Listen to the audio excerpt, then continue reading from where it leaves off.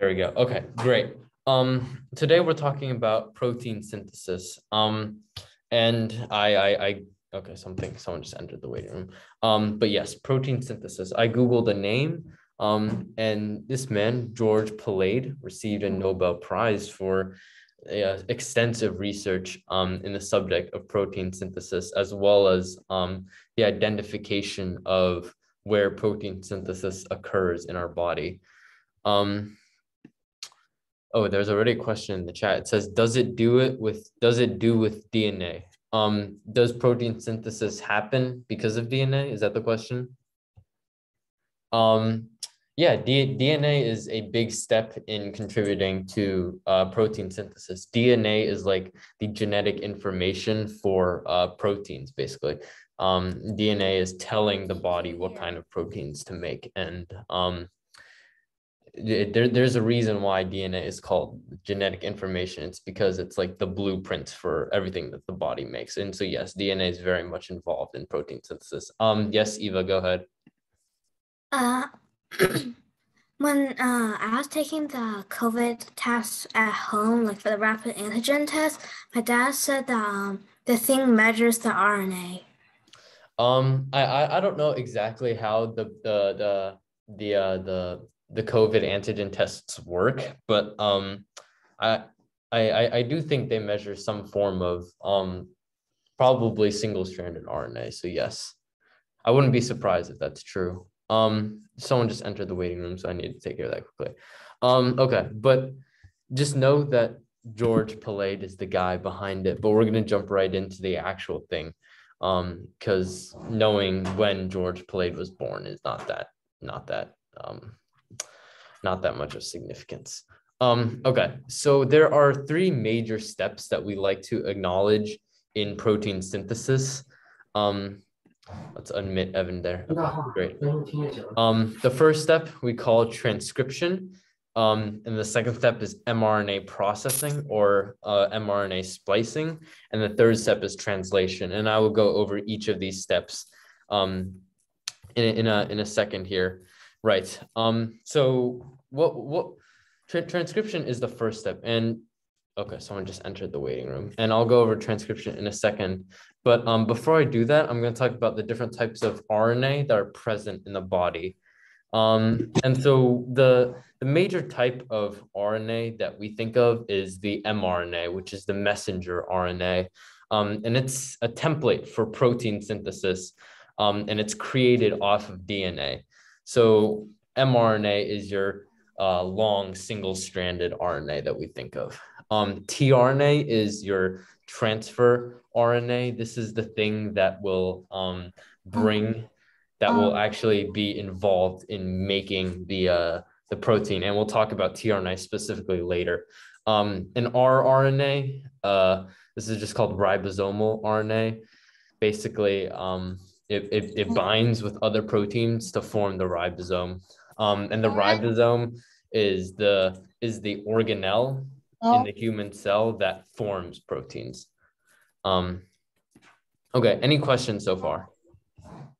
I missed 5 minutes. Okay, don't worry about it, Daniel. Basically, all you missed was there are 3 steps to protein synthesis. The first step is transcription. Second step is mRNA processing or mRNA splicing. And then the third step is translation. I saw you come in after that, so. Okay, solid. You're muted if you just said something. Oh, what are we talking about?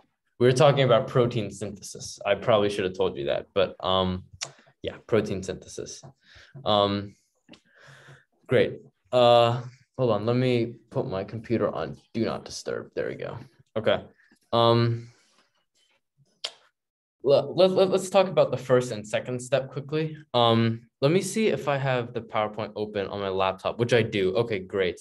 Can you guys hold on, let me stop my screen share and reshare something. There we go. Can you guys see the PowerPoint? Yeah. Okay, solid. Yeah. Yeah, sorry. I just want to work on this PowerPoint since it's a bit easier for me to see everything. And I have notes down here. to help guide me through what I want to tell you guys. But transcription is the transfer of genetic information in the DNA to the mRNA. It happens in the nucleus of the cell, which is like the command center. It's kind of the brain of the cell. And this right here is a pretty accurate depiction of transcription here. If I zoom in, you can see that there are actually 3 steps to transcription. The first step is called initiation, where this enzyme, it's called RNA polymerase, will bind to the double-stranded DNA. And the place where it binds is called a promoter. It basically promotes the production of mRNA, which is why it's called a promoter.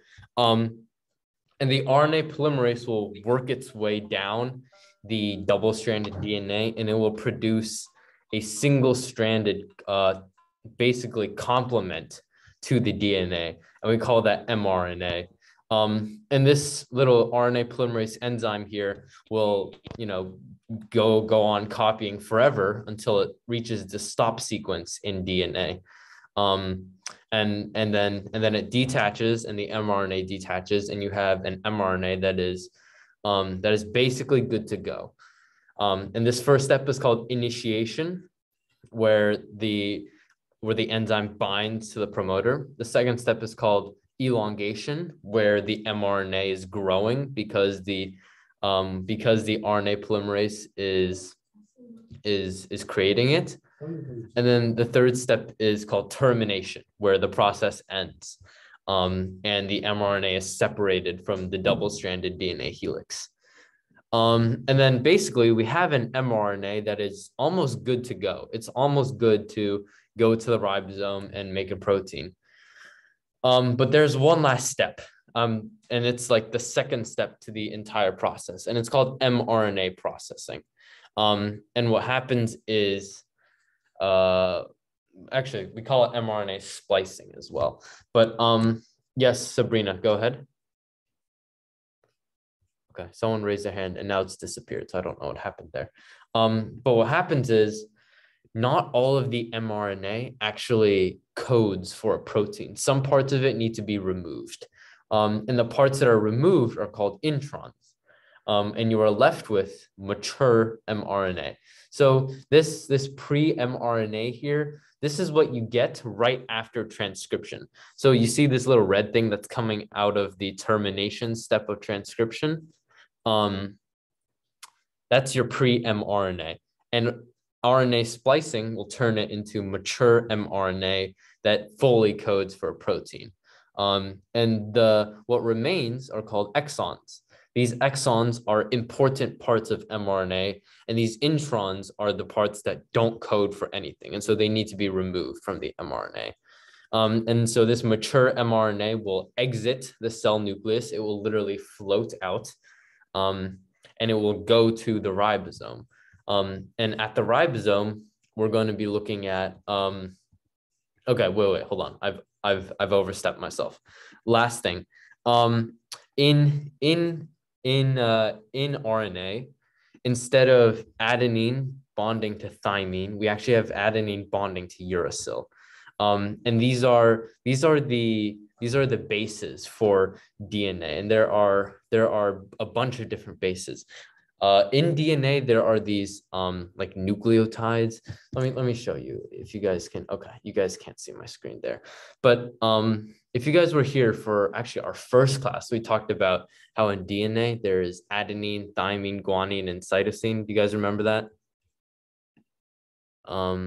Okay, great. I'm getting nods. Solid. But that's only in DNA. In RNA, you have adenine and uracil. Instead of adenine bonding to thymine, it's adenine bonding to uracil. So remember that in RNA, you have uracil instead of thymine. And then guanine and cytosine are the same. So you don't have to worry about that. But this is specifically in RNA. DNA is different. Can you guys name one more difference between DNA and RNA? I know you guys can.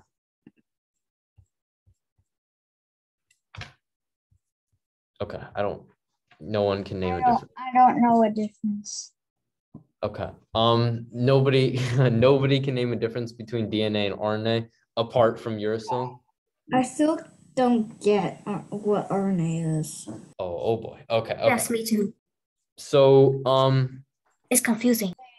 Yes, so confusing. there are different types of RNA. When I say RNA, I'm mostly referring to the messenger RNA.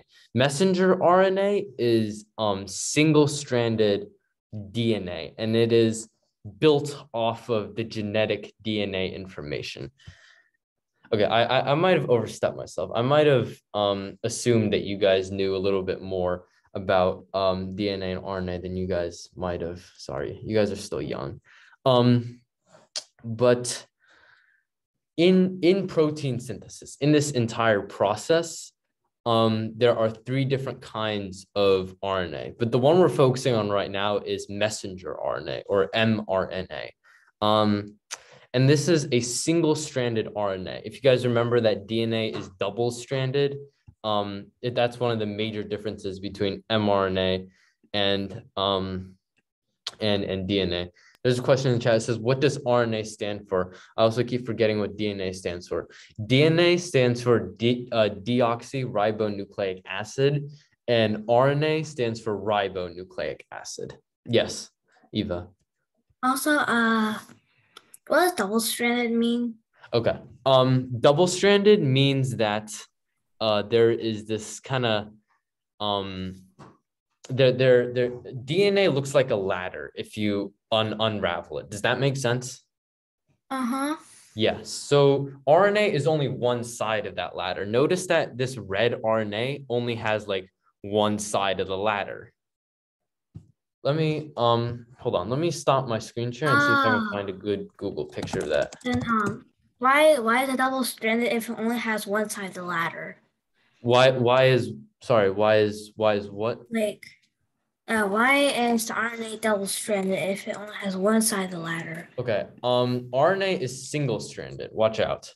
RNA is single-strand and DNA is double-strand. If you look here, this is a really good Google image actually. What is on the left here? This is your DNA.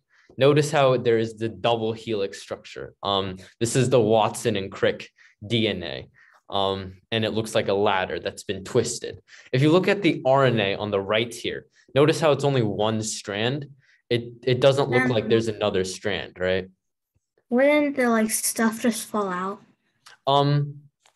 That's a really interesting question, but there are actually intermolecular forces, like very small kind of like ways for the different kinds of things to hold on to each other. And that's something you guys will I clicked on the wrong thing. Hold also, why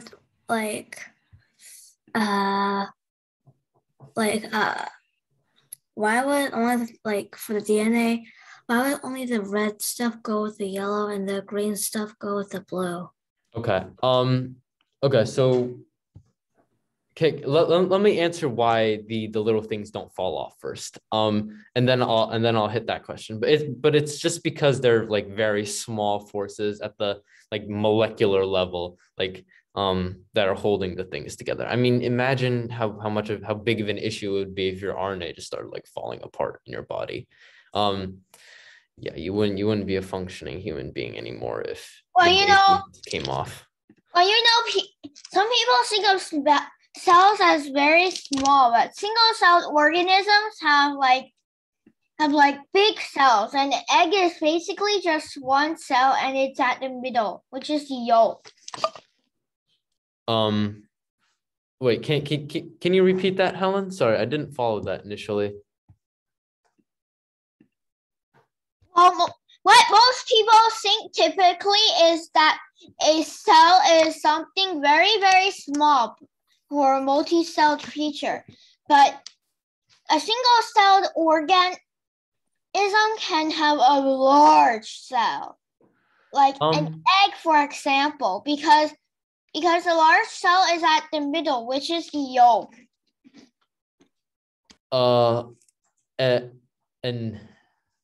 An egg is are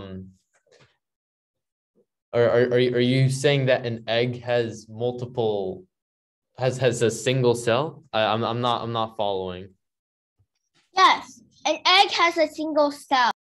Yeah, yes. In the human body, eggs are a single cell. The female reproductive egg is a single celled gamete. That is, yes, that is correct. But back to why this the blue only bonds to only bonds to the green, or why cytosine only bonds with guanine. It's because of, again, intermolecular forces, and also something called purines versus pyrimidines. If you go look at purines versus pyrimidines,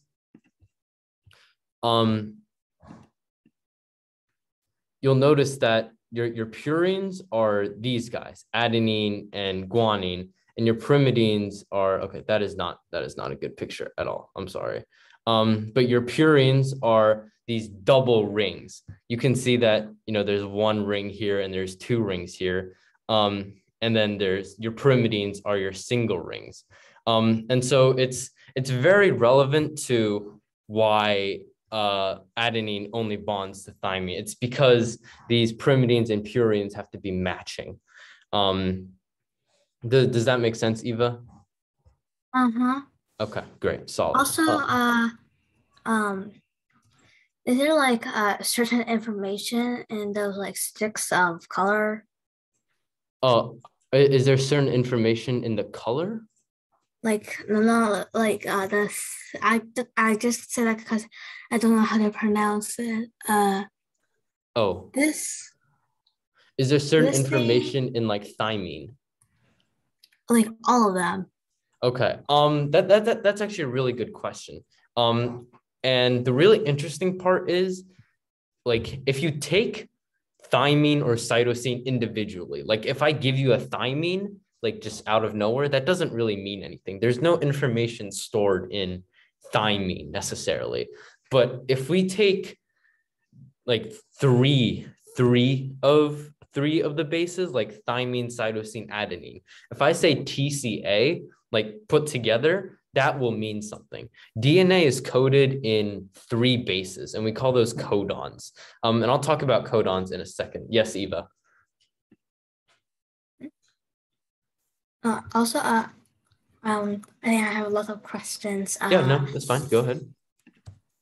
Is there like does the pattern like mean something? Yes, the pattern. The order of the order of the bases does mean something. That's your genetic information. The order of the bases determines what the DNA is saying. If it's in some random order, well then the information is kind of random. But if the bases are then you'll look right. I have it. Yes, and you will. You won't be a functioning human being. But yes, these have to be in a specific order for your body to produce proteins and give good genetic information. Is that it? Great, solid. Let me go back to the PowerPoint here. Stop my screen share, reshare my PowerPoint. Great. Right. So we just finished talking about RNA splicing. Let's talk about translation, which is the last step in protein synthesis. And notice here, Eva, how actually I won't talk about that. But remember how Eva asked if DNA was random, and if each of those individual bases mean anything? Each individual base doesn't mean anything. But if you take 3 bases and you put them next to each other, that is important. We call those 3 bases a codon. Each 3 bases are called a codon. And that's a really important term that you'll see over and over again as you guys go into high school. Right. So after RNA splicing, after the RNA is processed and everything, the mRNA travels to a ribosome. And a ribosome is basically a protein factory in your body. It spends its entire life making proteins for you. It's pretty straightforward. Does anyone have any questions on ribosomes?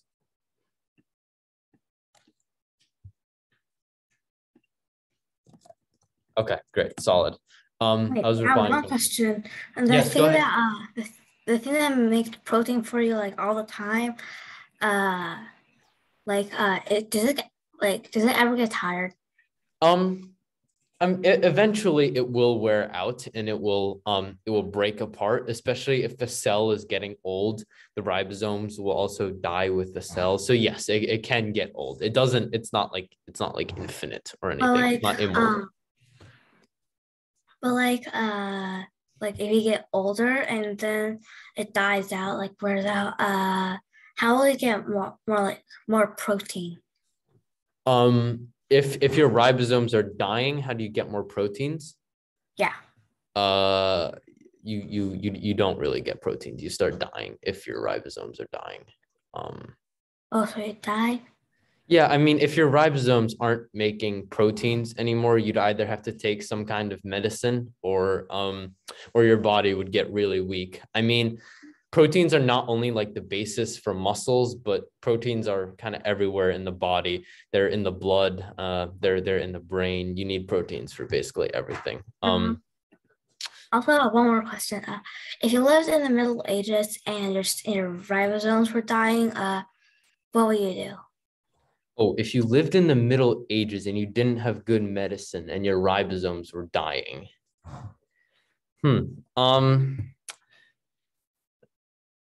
I don't really know. I'm not a middle-aged doctor. I would assume that you would die. Your ribosomes are very important to your body, and if your ribosomes are dying, then I don't expect you to live very long. I'm sorry. I think you Wait, might just die. one more question. I Yeah, promise yeah, this yeah, will yeah. be the No, last don't worry question. about it. Go ahead. What was I gonna say? Oh yeah, if you're immortal, but Immortal. like Whoa. if Okay, let's go. you're immortal, and your ribosomes were dying, like you wouldn't be able to die, but what will happen? If you were Like, immortal, but your ribosomes were dying. I don't think anyone has been immortal before. I Yeah. know, but like, One of the reasons why people die of old age, is because your chromosomes actually begin wearing out. Like the tips of your chromosomes, they start becoming frayed. And that's one of the reasons why we die of old age. And that has nothing to do with ribosomes. So if your chromosomes are wearing out and you die of old age, well then your ribosomes wouldn't have much of an issue. But if you are immortal only to old age, like you can still get sick, well then your ribosomes dying would probably kill you. If you're immortal to everything, then I don't know, because immortality is not something that humans can grasp very well. at least when you were talking about that, I was thinking about Zeus. Oh, well, yes. Well, Zeus is something of mythology. So that is very different. That is something that us humans can actually comprehend. Sorry if I just ask somebody to unmute. I just accidentally clicked the wrong button on my side. But yeah. All right, anyways. As the mRNA travels to a ribosome, the ribosome legitimately like it like sticks itself onto the mRNA, and it begins to produce the protein. And I'm going to talk about how now. And so the ribosome, it reads the mRNA. It doesn't have eyes, but it will read the mRNA codon by codon. So notice how you guys remember what a codon is, right? I just talked about codons. It's like this yellow thingy. Yes, it's three of these bases. So this is one codon. Yeah, do you see this CUA here? Uh-huh. Let me annotate this. Let me see how good I am at this. Yes, CUA here. That's one codon. For every codon? Sorry, what was the question? So is it three bases for every codon? Yes. This AAG, this is a codon. AAA, that's a codon apparently. Are we ever gonna do the booklet? Yes, we will do the booklet, but I kind of have to go over this because If you guys don't know this, then the booklet is going to be impossible because this is actually pretty advanced. Clear all drawings, solid. Anyways, yeah, so codons are 3 base nucleotides. 3, remember 3. Okay, if someone says 4, I'm kicking them from the meeting. I won't actually do that. What happens is the ribosome, it reads the mRNA by codons. And for every codon, it will bring in 1 tRNA. And this is 1 tRNA here.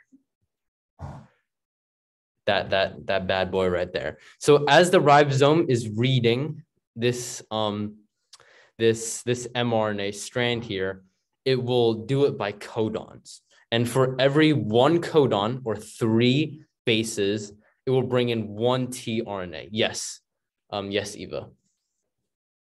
Like, how will I read without eyes? I mean, like, computers don't have eyes, and they can read stuff because people have coded them to understand stuff. But human bodies, no one has coded them. I'm not Christian, so I don't think God has coded them or blah blah. So how do they read the stuff? How does the ribosome read it? Yeah. It actually kind of does this process of like guess and check where it will actually bring in these tRNAs, and whichever one fits, like whichever one has the matching codon, it's like, oh, okay, I got you now, and it kicks all the other tRNAs out. But it will hold on, let me circle it. But it will try a bunch of these guys, and based on whether or not this codon AAG matches up with the mRNA, it will allow that tRNA to stay or leave. So that's how it does it. Oh look, AAG. Whoops. I pressed the wrong button. I pressed request remote control. AAG is over here, so it will not kick this guy out. Yes. AAG, this AAG will actually bond to the next 3 on the mRNA, which is UUC, and that's the correct bonding order. Adenine bonds to uracil and guanine bonds to cytosine. AU. Oh yeah. Yeah. So that's how the ribosome recognizes it. What happens is the ribosome, I keep on saying reading, but we've just gone over that. It doesn't actually do much reading, but it will bring in the tRNA, and this is the amino acid. The tRNA is attached to the amino acid. This is your tRNA. The thing I just circled in pink is your amino acid, and these 2 things are attached. And you guys can notice how as the tRNA, this yellow guy, is coming in, the amino acids, they grow. Do you guys see that? Great, solid. And this is eventually your protein. This entire growing chain, as soon as the ribosome is done is done reading the mRNA, this entire thing will become your protein. Let me clear all the drawings. Is it like in the body, like those are really tiny, so I'm pretty sure no one really knows, but are those things like, are they like balls, and then they turn into something like a liquid or something, or are they like solid 2D stuff? Are you talking about proteins? Like this pinkish stuff. Oh, amino acids.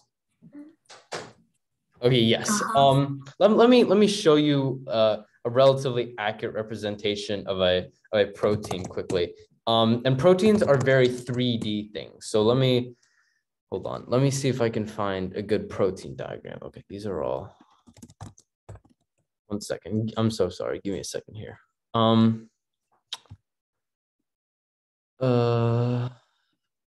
Here. This is a good photo. tRNA stands for transfer RNA. Transfer RNA. This is a photo of a protein that is basically done, and you can notice how this is very like complex and 3D, right? This doesn't look flat. Does it look flat to you? No. Exactly.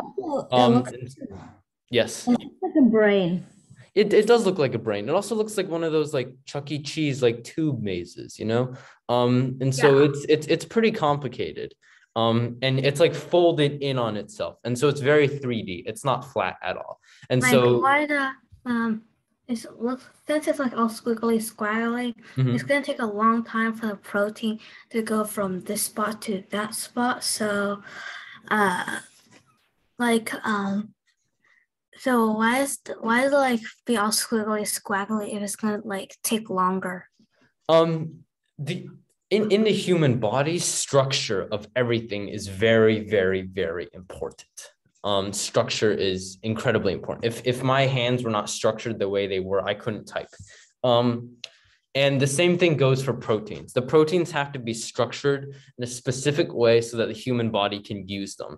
If the protein is poorly folded, if it's folded the wrong way, or if it is simply just structured the wrong way, the human body can't use it. It has to destroy the protein. Yeah. So it's like it has to be squiggly squaggly or else. Yes, exactly. If it's not squiggly squaggly, we have an issue. Yeah, you would look kind of weird if it wasn't squiggly squaggly. Yeah, but these amino acids are attached to the growing protein chain. And this entire protein chain grows longer and longer until you get a protein. And that right there is legitimately just protein synthesis. Okay, any questions before we go to the Blooket?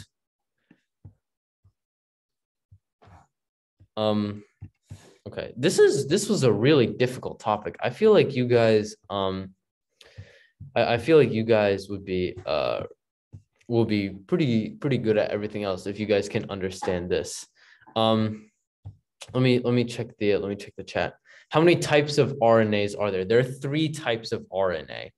What does tRNA stand for? tRNA stands for transfer RNA. Transfer RNA is this guy. Transfer RNA is the guy that brings in the amino acids. This green straight line right here is your messenger RNA. Hopefully that answers your question. Yes, Eva, I think you had a question as well. Does that thing like stay there in your body, like the keys on your keyboard like stay there, or does it like move around with the yellow stuff? No, not like that. Like move around to where the more of the yellow stuff is. What, these tRNAs? Like, does the green thing here like move around your body, or does it like stay there? So what actually happens is after the mRNA is used to make the protein, after the ribosome is like, okay, I've made the protein, I'm gone, bye-bye. The mRNA actually gets destroyed. These individual bases can actually be reused to make more mRNA. And so that's one of the really cool things. It's like recycling. You recycle the mRNA. You know, we're good for the environment here, and the recycling is good for the human body. Yeah, so it's recycled. Is that it? Yeah, it is cool. Like, just like, where does the stuff that you don't need like go? Does it come in one end and go out the other? Sorry, what are you talking about? Like the stuff that's not used, like the stuff that's not used. Does it like go on one end and go out the other like your food does? Oh, the tRNA? Like no, like the not used part of the green RNA, or not green RNA, the messenger RNA. Yeah. Well, actually, the entire thing is used at this point. The ribosome reads the entire mRNA. And after the entire thing has been read, it goes, okay, I don't need you anymore. You know, bye-bye. It like poofs off into the distance, and the mRNA is recycled. So the whole thing is read. Yeah, remember the parts that are not important, the parts that like are irrelevant are removed during RNA splicing. Right. Okay. Anyone else? Any more questions?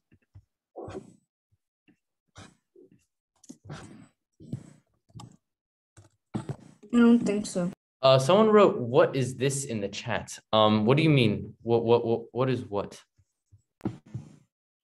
Like Like the entire topic is protein synthesis. I feel like this topic might be a bit hard for you guys. I need to pick something a little bit easier. Don't you guys think? Yeah, this was a pretty rigorous topic. Okay, well, let me stop my screen share. We're running out of time, so you guys are gonna have to leave and rejoin. But yeah, we're just gonna play the book it now. Okay. All right. I'll see you guys in a sec. I'm gonna end the meeting.